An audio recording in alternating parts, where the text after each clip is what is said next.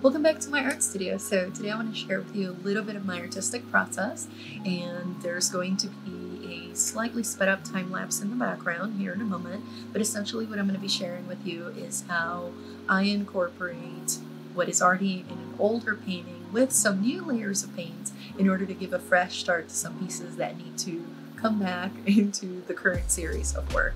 And for whatever reason, whether they were experiments or they were the last ones left of a previous series, they just had been sitting around for a little bit, and through this process it allows me to react to what was already there and try to figure out how to incorporate that, as well as the current themes and color palettes and different motifs that I'm currently using in my work, and how can I bring them together to give a new breath of life, so to speak, to these paintings.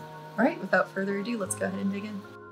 So let's start with a quick view showing you some of my existing work, and then the ones on the easel are the ones that we're going to transform throughout this painting. There are time lapses. They're slightly sped up so that you can still see what I'm doing, but not real time, because that would take hours upon hours, and it is time for that. Anyway, so the two that are on the easel, the one on the left is from a few years back, and it shows a little bit of what my work incorporated with the hard edges. The one on the right, it's more of the colors of it. There's nothing wrong with either one of them. You know, they did get finished and titled and everything. It's more of a, they don't fit with the rest of the work that I have. Either their siblings all found new homes, or they were experimental in some way. So what I did is I did these miniature painting studies. You can see them above the paintings, to kind of give me some inspiration as to what I want to combine in these paintings. So here we go ahead and get started. I'm gonna jump in here and there throughout the video just to add a few notes on, you know, fun things that happened, or little bloopers during the painting process.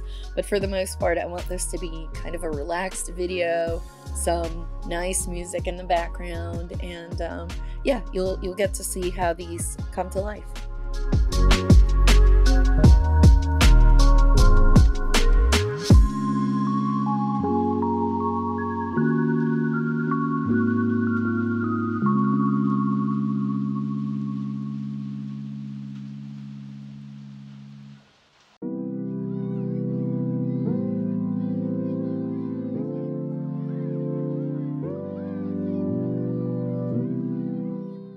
You may notice as I go through the process is that when I'm using a specific color on one canvas, you'll see me jump to the one next to it, and it might seem like it's exactly the same color. It's not. I usually will mix on the palette and change it ever so slightly, but it's basically a way to be, I don't know if efficiency is the right word, but essentially if I'm already mixing the shade and I know that there's going to be a similar one on the one next to it, then, you know, why not, right? Take advantage of that. But other thing I wanted to mention about that is the video on, or I should say the painting process for the painting on the left is slightly less sped up, so you can kind of see what I'm doing. The one on the right, since it's a little bit farther and I couldn't get the camera to focus on it, then that one's even more sped up, but you'll see them as I work on them side by side. It's also part of the challenge too, and one that I really enjoy, being that they're different formats. One's a square and one's a rectangle.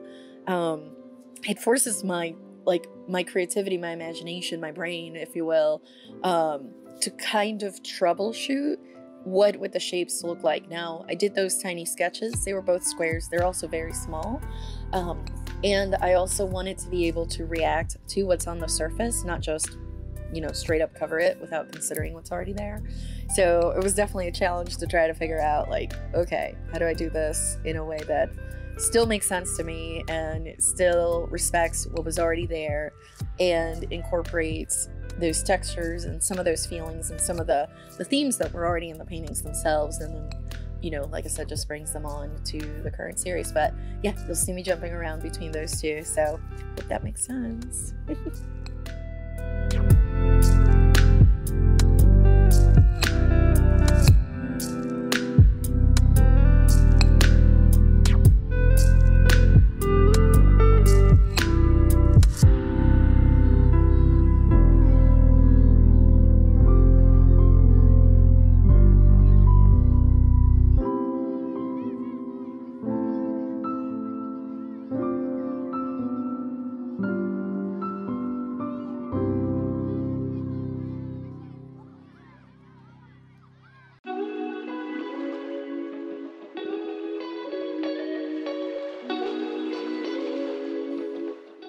whoops. So that color was one that looked slightly different on the palette.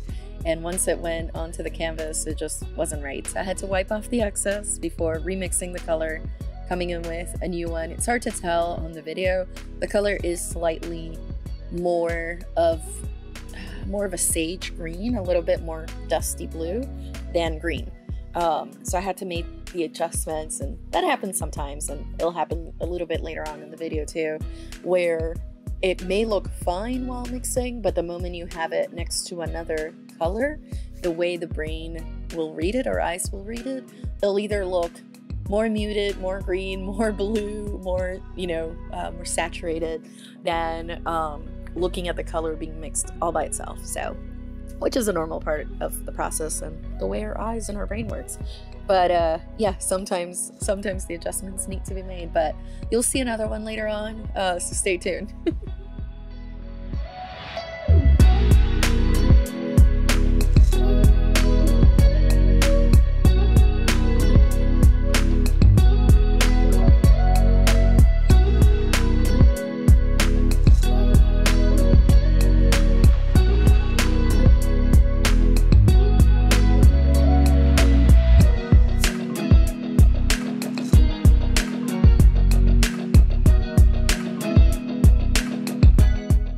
Something else you may notice throughout the video is you'll see me flipping the canvas in different directions.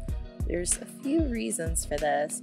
One of them has to do with the positioning of my hands and the angles that I'm trying to go through, because I'm doing hard edges and I'm not using rulers or tape or anything like that.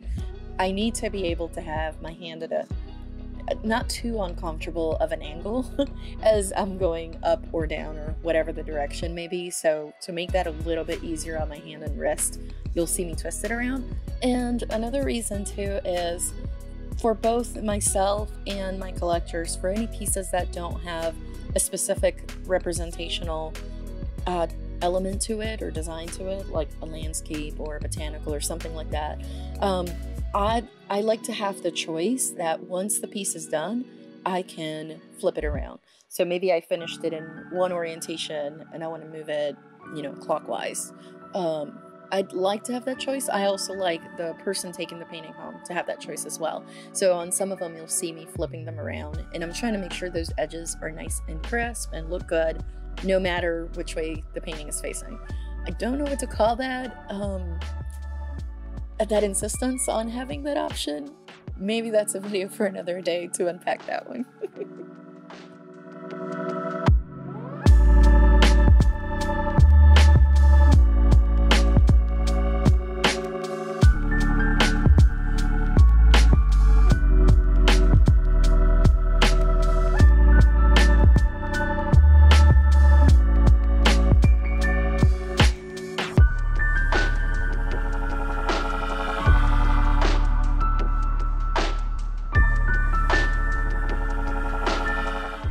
Here's the other one. So that orange felt a little too saturated for me. I wanted to tone it down just a bit. So to verify too, you'll see it in a moment, I took out my phone, put it in black and white, and was just trying to see if the contrast of the colors was still correct. Story for another day.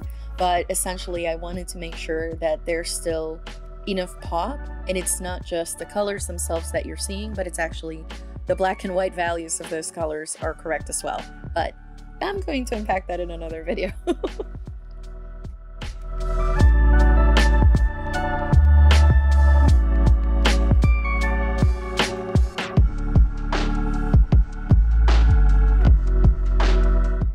Bazillion hours later, just kidding, but many hours later, they're finally done. You can easily see how now not only are they related to each other, but they're also related to some of the other paintings around them. So I am very, very pleased with the way that they turned out. And I'm going to give you a quick close-up so you can see some of the textures. Some of them are from the background, some of them are from the new layers of paint, and I think they turned out really well. I'm very happy with them.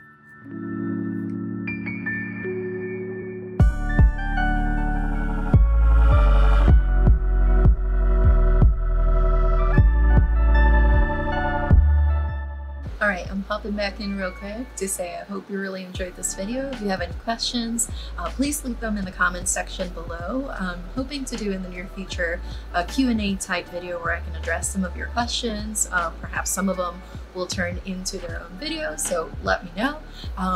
If you like this kind of content, please go ahead and subscribe and hit the bell so you'll be notified when the next video is ready. All right, until then, I'll see you in the next video.